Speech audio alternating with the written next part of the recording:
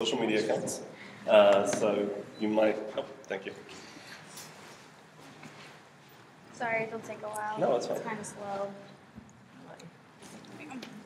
I'm glad you know how to work these Yeah, things because I should know. So like Leanne said, I work with her in marketing and communications, and we're doing all sorts of fun stuff right now. I kind of got to Twitter account. Yes, that's me. Oh, Ryan, so much notoriety. Awful. Everybody knows you. Secretly famous. I find it entertaining, so I'm glad other people enjoy it. There we go. Awesome. All right. And at any time, if you have questions, just shout out at me, and I'll try to answer. And if I don't know, I'll tell you I don't I think know. there's a dimmer on this. Okay. All right. So just before, sort of like a brief little history here. That's too dark. No, that's good. Missouri was admitted to the Union in 1821, so we've been around almost as long as the state. A clause written into our sort of stateship said that the part of the money to founding the state would be used for a seminary of learning. The land was sold in the 1830s, and when the endowment reached $100,000, the legislature established a university. 6 counties were allowed to compete for the honor of hosting the state's university.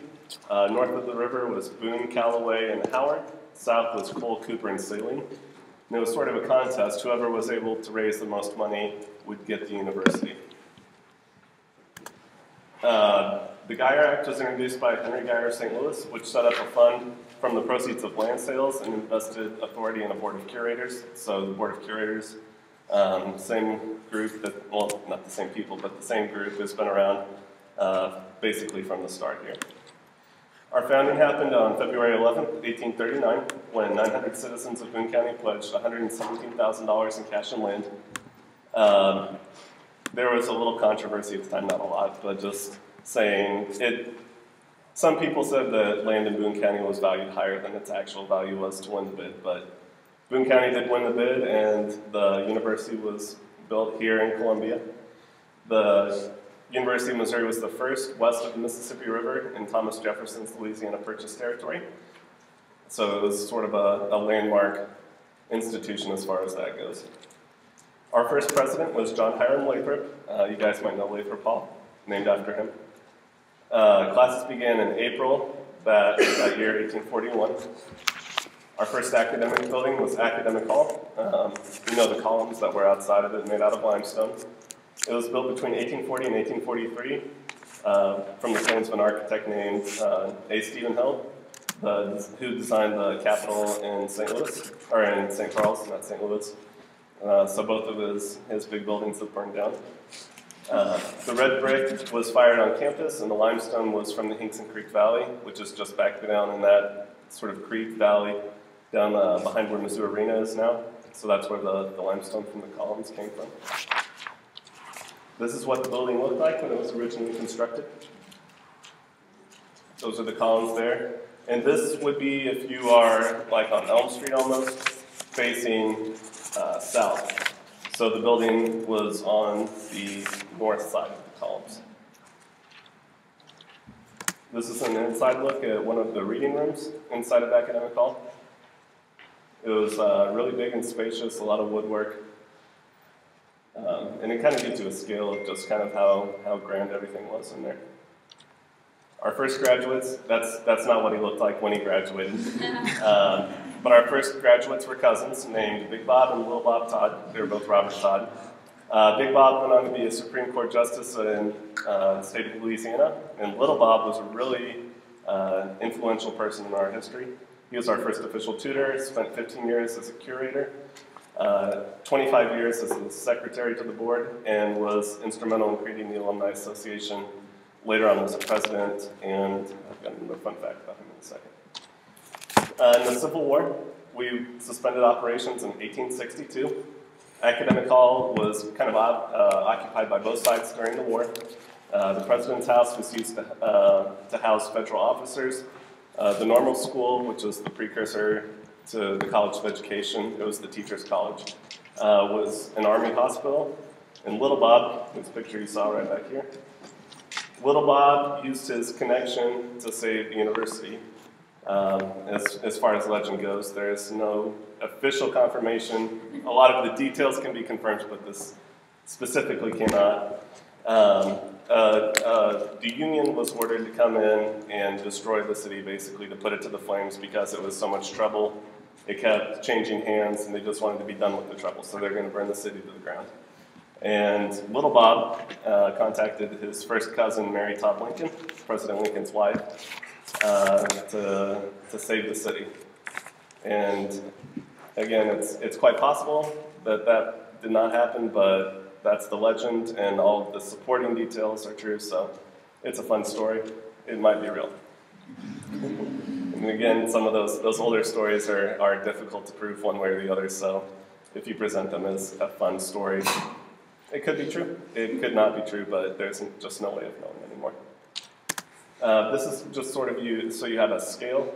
These are soldiers a little later on, one of our military drilling units outside of Academic Hall. So that just kind of shows you how big the building actually was. So funding, in 1867, the Missouri General Assembly began providing their annual allotment to the university. The residence on Francis Quadrangle was built using that money. The president's house was just completely torn apart by all the soldiers. It cost $8,000 to build at the time, and the federal government provided that funding as sort of an IOU for housing the soldiers during the war. This is what it looked like pretty soon after the war there. This is Academic Hall here in the middle, the president's house off here to the left. I believe this is the observatory, but that actually was down here. This is an artist's rendering. A lot of times the people they commissioned weren't actually at the location where they did the artwork of. And the stables at the time were off over here where the Academic Support Center is now. If you notice, that building kind of looks strange kind of down there. It's essentially a converted stable. So the first females were admitted to Mizzou not long after. They were first allowed entrance in 1867, but weren't actually admitted until 1868, and that was to the normal school, the Teachers College. It was called a bold and hazardous undertaking at the time. Mary Louise Gillette, who was our first female graduate, Gillette Hall, named after her, graduated in 1870. They figured out that allowing women in wasn't a terrible thing after all in 1871, and they started allowing women in all classes after that. Our first female graduates were Sarah Ware, Helen Packer, and Gertrude Seward in 1872, so not long after that. The Morrill Act in 1870 established the land-grant colleges across the country. A lot of these institutions, like you might know Michigan and Michigan State or Kansas and Kansas State, established both a research and a land-grant institution. Mizzou is unique in the fact that we have both in one university. Whereas a lot of these other places like Texas A&M, A&M stands for Agriculture and Mines. We established the mines in metallurgy in Rolla, and we kept agriculture here on campus with a lot of politicking. So we were very, I don't want to say very unique because that's wrong, but we were individual in the fact that nobody else was really doing it this way. In 1872, we started awarding professional degrees. The Department of Law was founded, and the medical department, which started in 1845, became the School of Medicine. This is kind of an early shot of one of the laboratories that medicine used. You can just see all the bottles lined up. In 1873, athletics began, and we competed in our first intercollegiate activity in a baseball game against Westminster, which we lost. Set up a proud tradition of losing sports contests. But they tried. In 1873, I don't know if you guys are the wine fans yet or not, but we were very instrumental in saving the wine industry. Charles Riley, a lecturer and the state entomologist, grafted, the French wine industry was being ravaged by a type of aphid that was resistant to a lot of the treatments that the French had. So they grafted the French vines onto Missouri rootstock, which was resistant to these aphids, and really saved the entire French wine industry. Our first female dean was Grace Bibb, and she was the dean of the College of Normal Instruction, now the College of Education, in 1878. Thomas Jefferson, his tombstone that was received from his heirs came here in 1883. It was just recently kind of refurbished by the Smithsonian and is on display over at the Missouri Theater right now. And usually will be at Jesse Hall, just in the rotunda downstairs. The Francis Quadrangle was fashioned after Thomas Jefferson's University of Virginia, where he's credited as being the father of the university. So is sort of a nod to that, as us being the first university in Thomas Jefferson's Louisiana Purchase territory. I'm sorry, I'm bumbling all of my words tonight. It's been a long week. Because it was modeled after that, the university was awarded his tombstone and was sort of modeled for him after our rebuilding. Football started in 1890. We played our first game against WashU in St. Louis on Thanksgiving Day, which we lost. I do not remember offhand, but I know they've got it online on our athletics website, so you can go and look at that. The name, they called the team Tigers after their group of citizens here in Columbia who prevented any large-scale attacks from Confederate bushwhackers by fortifying downtown. If you've ever been down on, I don't remember, Walnut or Ash, the YMCA down there was the artillery in City Hall. They kind of fortified around that area whenever there were threats. And which one is it, Leah? Ash, okay. I knew it was one of the two. But they kind of fortified that little area. They were said to be as fierce as tigers, and so that's where the nickname Tigers came from. In doing a lot of research about the mascot and the history, there's been some controversy over whether our colors have always been black and gold or whether they were crimson and gold originally.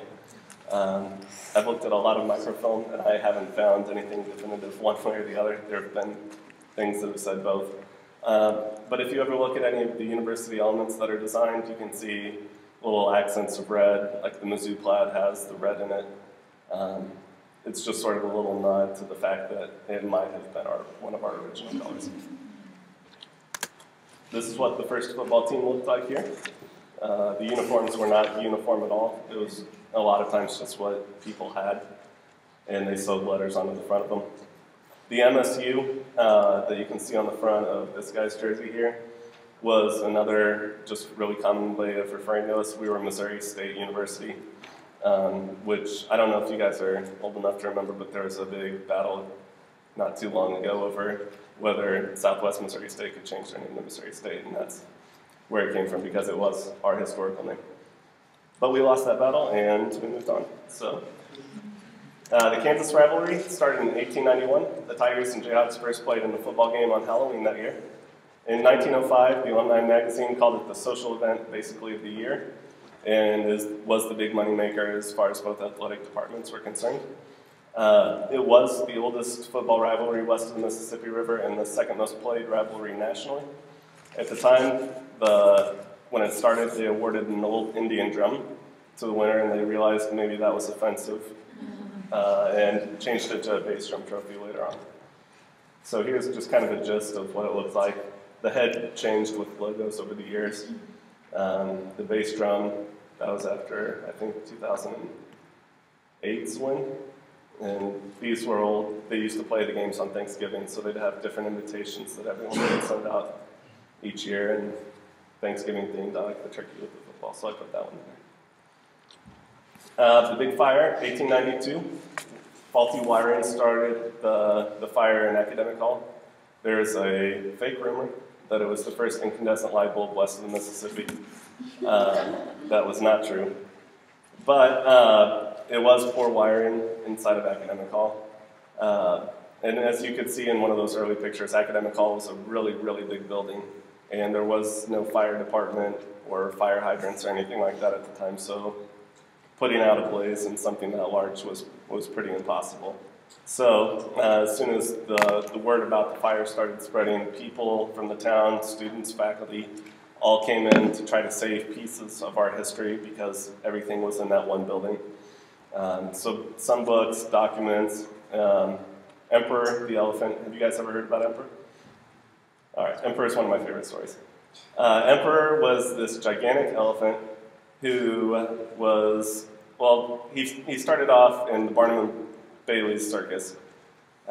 He killed a few people in New York, actually. He stampeded at the circus there.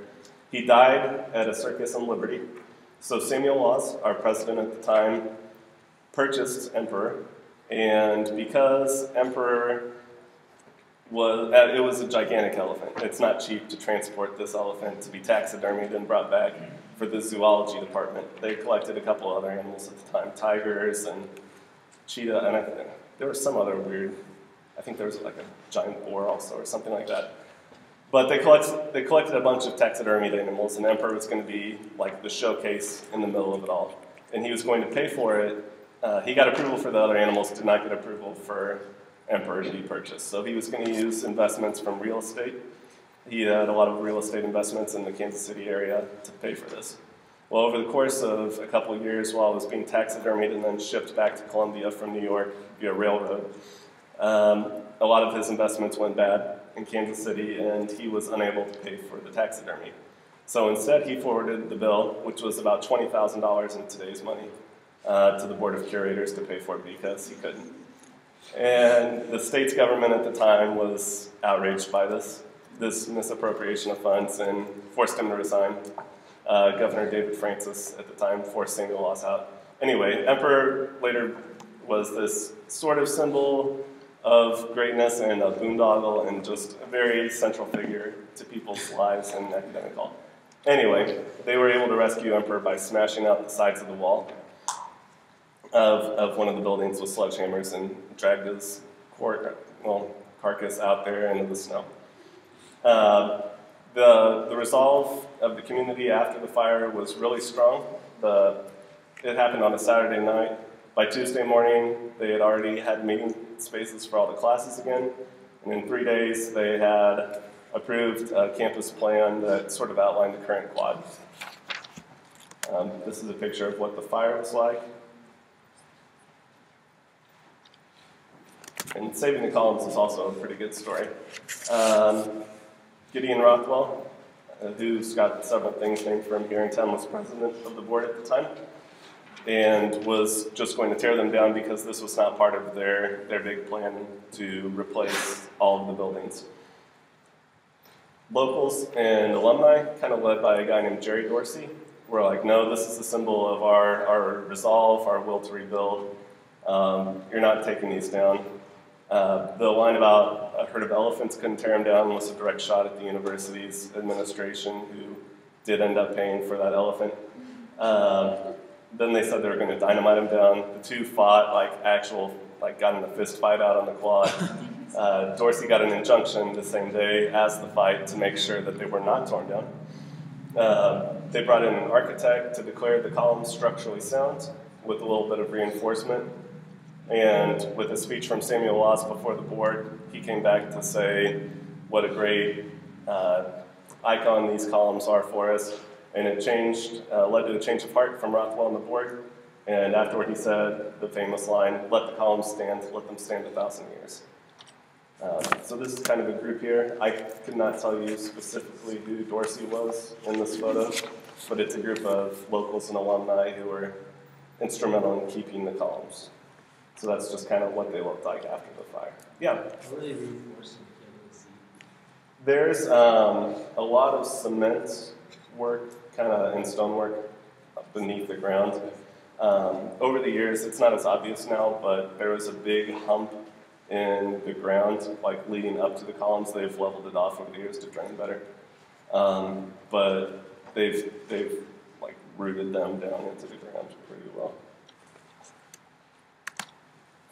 So the deal to keep Mizzou in Columbia. After the fire, a lot of members of the state's General Assembly tried to move the university. Governor David Francis was very much a leader in the effort to keep them here in town. He cut a deal. Their sort of idea was to move the university to Sedalia. But we made the deal where Sedalia would get to keep the state fair every year in exchange for keeping the university in Columbia. We got the better end of that deal. The state fair was a lot bigger deal back then.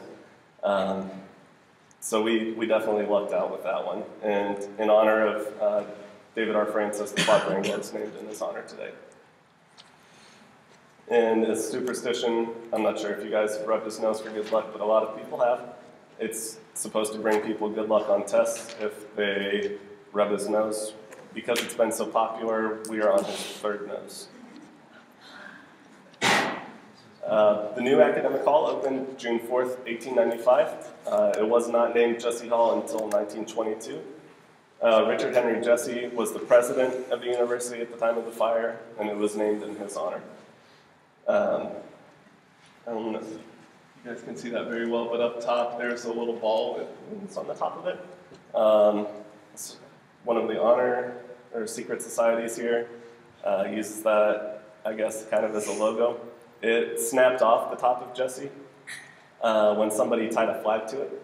People used to sneak up on top of the buildings a lot, and that was one of them. They tied a flag to it, and on a really windy day, it just snapped off. So it has not been on there since. Just a little piece of trivia, the dome of Jesse Hall would be taller than the building if it were standing next to it. It's 105 feet tall. In 1900, we had just surpassed 1,000 students. We had a few from around the world, but again, it was mostly the state of Missouri. And in 1901, Parker Hospital opened up, which provided a really good medical education. It was a learning hospital. And as you can kind of see here, this little circular area on the building, which is the east side of the building, was an instructional lab. Students would be around this ring up at the top while surgery or operations were going on down below, and that allowed students to kind of look down into what was going on around them and really see what was happening. And Parker is still over there. It's, if you follow the path off of the quad at the northwest corner, it just kind of loops back over that way before you get to 6th Street. Okay, so becoming the zoo. This has been an ongoing project of mine, is to find the first recorded use of the word Mizzou. I've traced it back as far as 1901 now. Originally we had it as 1906, so I've kind of been piecing it back year by year. If any of you have a real interest in history and would like a project, I'd definitely welcome your help going through microfilm. But the chant originated when people at sporting contests or campus events would use a cheer called Mizzou Rah Rah. They called it a train chant actually at the time. They would kind of move around to Mizzou Rah Rah, Mizzou Rah Rah, but they would also be like MSU, as I showed you earlier with the football uniforms. It was Mizzou, Mizzou, and it would just get faster and faster, and so people would just call it Mizzou. And that's where it originated. I do not know what year officially, but it was as early as 1901. Basketball debuted in 1907. The team formed in 1906. They just didn't play any contests until then. They also lost their first game. In 1908, we were invited to join the Association of American Universities, the AAU. We're one of only 34 public institutions in the country who are a member of the AAU, and only 13 universities have been members longer. The only people longer are like Harvard, Yale, Stanford, like the real like elite universities. So we're in pretty good company there. The School of Journalism was founded in 1908. Walter Williams, who was the editor of a defunct paper now, the Columbia Herald, who was also a member of the Board of Curators, was named the dean. He would later go on to be the president of the university. Very beloved man in his time here, did a lot really to enhance our reputation, form a lot of journalism organizations. And the Missourian debuted on the first day of class that fall in 1908. Here's what that first issue looked like. My favorite headline is "The Man Sees Through Eyes of a Rabbit." They had a lot of good news. This is what the printing presses looked like back then. And this is what one of the classrooms was like over there with the typewriters.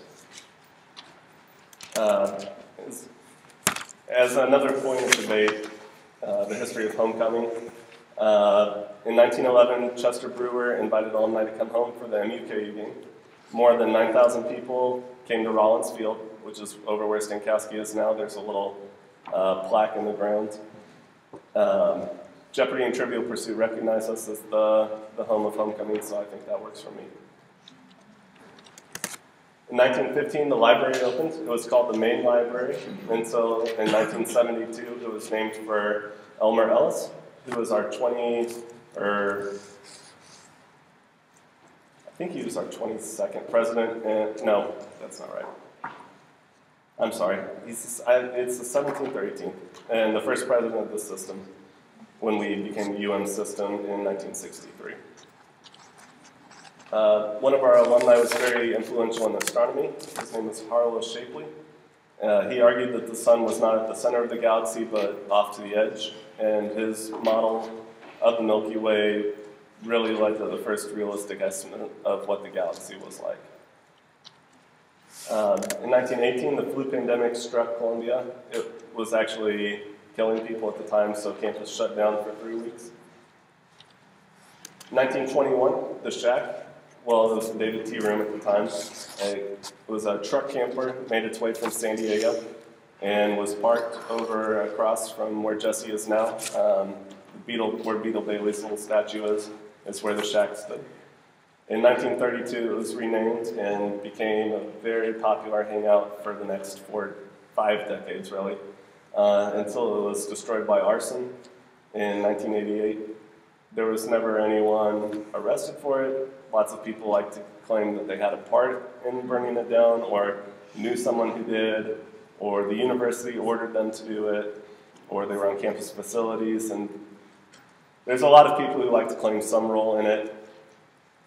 Again, it's one of those things that because so many people like to claim having some role in it, we don't know who ever officially actually did it. In 1922, we began fundraising to honor the 116 Mizzou students who died in World War I. The way they chose to do this was a new student union and a new football stadium. In 1926, Memorial Union Tower was dedicated on Homecoming Day. It was about 140 feet tall, and it stood alone until 1952. They originally had plans to build the north and the south wing onto it, but the construction was delayed because of how hard a lot of people were hit by the Great Depression. So eventually the south wing, the north wing was finished in 1952 and the south wing in 63. And Memorial Stadium, the football stadium, was constructed with a 25,000 seat capacity that same year. And this is what the dedication of the tower looked like. And this is what Memorial Stadium looked like when it first opened, but just for that first year. They built in the ground and the rock end that next year, 1927. In the 50s, pranksters changed the M to an N before the Nebraska game. They brought these rocks down and just made a nice big N there on the field. But one of the groundskeeper rallied a bunch of students who were able to fix it before kickoff of the game. Ryan, do you know the original capacity? The original capacity was 25,000. Yeah, so they filled that out, and I don't know what year people started sitting on the hill, but eventually they did that, open that up to the GA seating. The stadium track was around the field here. They used to, as halftime entertainment, have track meets that finished in the stadium. So you'd be watching the game and you'd see people come running in on the track to finish a cross-country meet or things like that. So it was a lot of entertainment, really. Don Farrell became our coach in 1934, so the field itself is named after. He created the famous split T formation while coaching in Mizzou. He coached until 1956 and stopped to serve in World War II.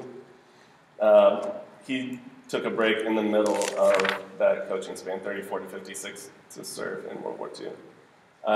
He compiled a record of 101 and 79, which made him the winningest coach in Mizzou history until Gary Pinkel took that from him about a year ago. In 1936 was one of our more shameful points in history, but it's an important one. Lloyd Gaines and 3 Lincoln University students applied for admission to our law school, but were denied because of their race.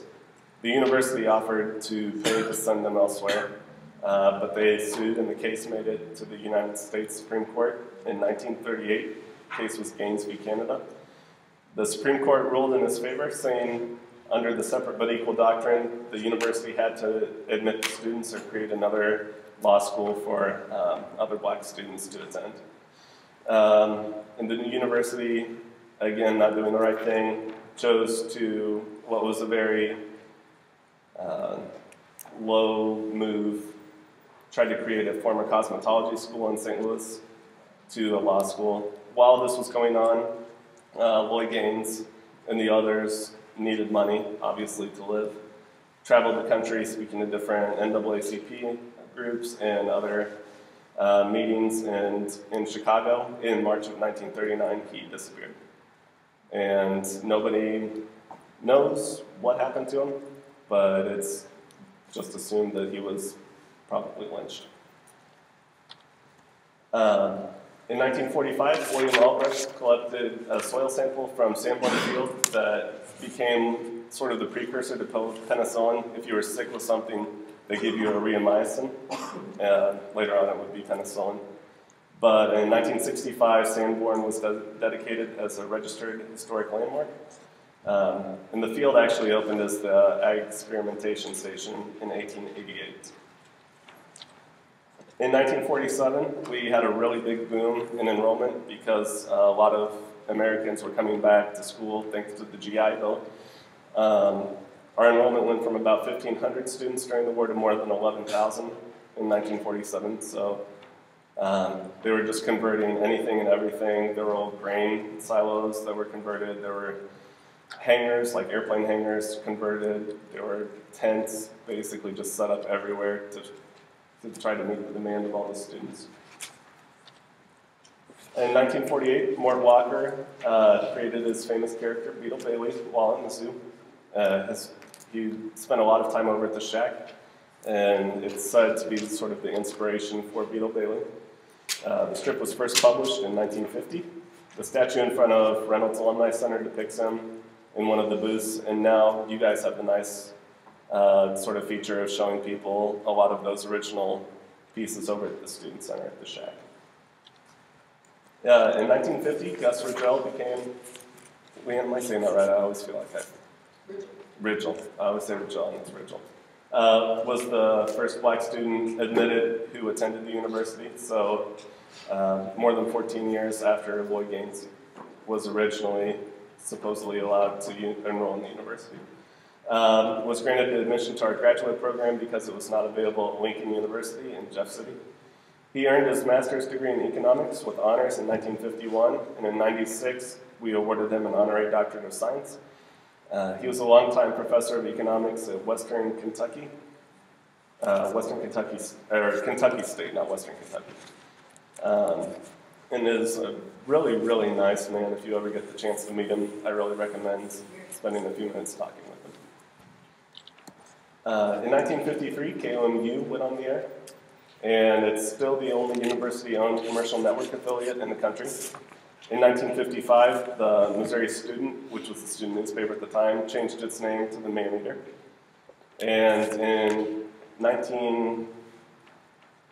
it's right around that time, I don't remember specifically what year, it's 53 to 55, somewhere in there. The first TV was introduced on campus, and it had an 8-inch screen. It was over in Neff Auditorium, so it was a really big deal to get that. In 1954, we had our first team national championship. That was the baseball team. And in 65, the indoor track and field team won a national championship as well. We've had several individual athletes, both in track and field and wrestling, win national titles along the way, but those are our two national champion teams. In 1963, the UN system came around with campuses in Columbia, Kansas City, Rolla, and St. Louis. All are still members today. In 1966, our research reactor opened, which was really groundbreaking. It's the largest nuclear reactor at a university, and is also one of the biggest producers of cancer-fighting drugs in the country to this day. Norm Stewart, who the courts of both the Hearn Center and the Mizzou Arena are named for, began coaching in 1967. He finished with 735 wins, which is the 16th most in D1 history. In college, he was a multi-sport athlete, but he was All-American in basketball and a national champion baseball player. Was drafted by the Hawks and the Orioles. Neither career worked out, so he ended up coming back here and coaching here a long time. And he's another one, if you ever get the chance to listen and speak, he's got about 1 million stories, and they're all really entertaining. Student leadership, the Legion of Black Collegians was formed in 1968. Deputy Chancellor Mike Middleton and his wife Julie, who are both here at the university still, were some of the founding members. In 1969, they had about 100 members. This is one of the early shots. This was a couple years afterward. This is one of the earlier pictures of the groups. But one of they had several goals to hire both faculty members, to get equal treatment on campus, things like that. So one of the first professors who was hired in order to meet some of those demands was Arbor Strickland. In 1969, he was our first full-time Black faculty member. He founded the Black Studies program, which was used as a model at a lot of universities across the country. He was also sort of a nationally renowned historian, and he was also a very fierce advocate for higher education. The General Classrooms building, old GCB, if you hear alumni refer to that at all, they'll ask about GCB. It was the General Classrooms building, but it was renamed Strickland Hall in his honor in 2007. And there's a really cute picture of him with Jabari at the dedication of that online if you ever get a chance to look at that. In the 1970s, students were upset with the killing of 6 students at Kent State. There were riots across the country, and a lot of places were roughed up a lot worse than the zoo, but students swarmed Chancellor Schwada's office, and for a short time took over campus. They camped out on the quad. As you can kind of see here, they got pretty comfortable out there. McAllister Park, which is where Peace Park is now, was renamed Peace Park following these events. And the bridge over there, it's not like marrying an engineer, but you're destined to fall in love if you walk across it with this regard. Where is Peace Park? Peace Park is down at 6th and Elm, right downtown. It's over, like, right by the Missourian, by the J School, just north of the quad. It's by Bengals. That helps some people. Different landmarks for different people. In 1972, the Hearn Center opened, and it was named for former Governor Warren Hearns. This is a picture of him at one of our homecomings crowning Janine Sugarbaker. The first entertainer to perform at the Hearn Center was Bob Hope. And it housed all of our indoor sports, track and field, wrestling, gymnastics, basketball, everything for a while. In 1971, we taught our first women's study course. And in 1974, the Women's Center opened on campus. I don't know if any of you know Kim Dude, who's the director of the Wellness Resource Center, but she is in this picture here. In 1978, Barb Ewing became the zoo's third chancellor after they switched to chancellor from president, and became the first woman to lead a major state university in the country. And she was behind a lot of the campus beautification efforts. Over the decades between World War II and when she took over, that 30-year span, the growth just kind of went unchecked and people threw up everything wherever. She kind of brought a strategic vision to the campus and beautified a lot of it after the fact. In 1981 to 84, they took Lowry Mall. They created Lowry Mall from what was Lowry Street. This was when it was a road. People could kind of park here, just drove right up to the bookstore, to the Fine Arts building, to the library. You could just drive through there, and they eventually closed that off to make it a little safer for pedestrians.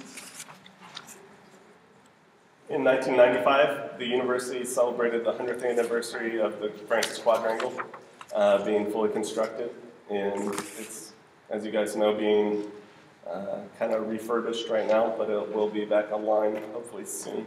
Most of the buildings will be soon. We were really big in a lot of technology advancements in the late 90s. James Ferguson was the inventor of LCD technology, so phones, televisions, things like that. He was the creator of that technology and was inducted into the National Inventors Hall of Fame. In 1999, Jerry Atwood, Leonard Barber, and William Orr received international acclaim for their work with molecular science. If you hear about smart drugs in the news at all, they were very central in the creation of smart drugs. And Jerry Atwood is still on faculty here, but I do not believe the other two still work here. And the 2000s was really kind of big decade as far as including all of our students equal treatment-wise. In 2003, sexual orientation was added to our non-discrimination statement. In 2005, the LGBTQ Resource Center opened in the basement of Brady Commons. In 2013, we began providing domestic partner benefits for all couples. And in 2014, gender identity and expression were added to our non-discrimination statement. So we've been a little behind the national trend as far as universities, but as a society as a whole, we're still ahead of the curve. And this is one of the pride parades through campus. Our $1 billion campaign was first completed in 2008. We've got a new campaign kicking off this fall, so it's something you should probably look out for. I don't think they have a finalized slogan for it still, so if you have any good ideas, be sure to let development know, because they would appreciate it. In 2010, ESPN Game Day made its first appearance at Mizzou. We were taking on Oklahoma and beat them, and it was the biggest attended game day, and it still might be, although they don't ever have official numbers. It's estimated to be the largest attended game day ever. This is what the quad looked like. It's just packed with people from the columns all the way up to the circle drive. And this is the field after everybody stormed it afterward. In 2012, we joined the SEC officially. People might ask you about joining the Big Ten. They did have an offer out to us to be a partial member, but we wouldn't receive full funding for about 5 years after becoming a member, and because we balked at the terms, they invited Nebraska, who accepted on those terms. And that's why Nebraska went, and we ended up in the SEC, and we ended up probably better off for it. So, in 2014, we had a couple milestones. Chancellor Lofton became our 22nd chancellor overall, and we celebrated our 175th year. Just wrapped that up last week, I guess, a week ago. It's been a busy year. So, yeah, that's a few of the events. It was a good time. If you want more information or photos of anything historic, a lot of this is online at missouri.edu/timeline. And you can also email me at any time. I get back to people pretty quickly. If I know the answer, I can try to track it down for you if I don't. Yeah? When were the first international students in it? They were in the 1890, I think, was the first international student. From China? I think so. Because the Chinese Lions came for the journalism school not too long after their ambassadors came to visit our university. Yeah, I'll look that up. Yeah. Not sure if you said this, but who won the game of our first homecoming game? We did beat Kansas. Okay. So don't worry about that. That was one that we did win.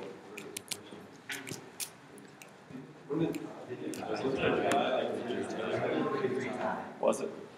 We didn't lose. I need to look that up. Okay. Okay. Do you guys have any other questions for Ryan? Yeah. I'm not really necessarily the answer. I'm just curious about things that are going on campus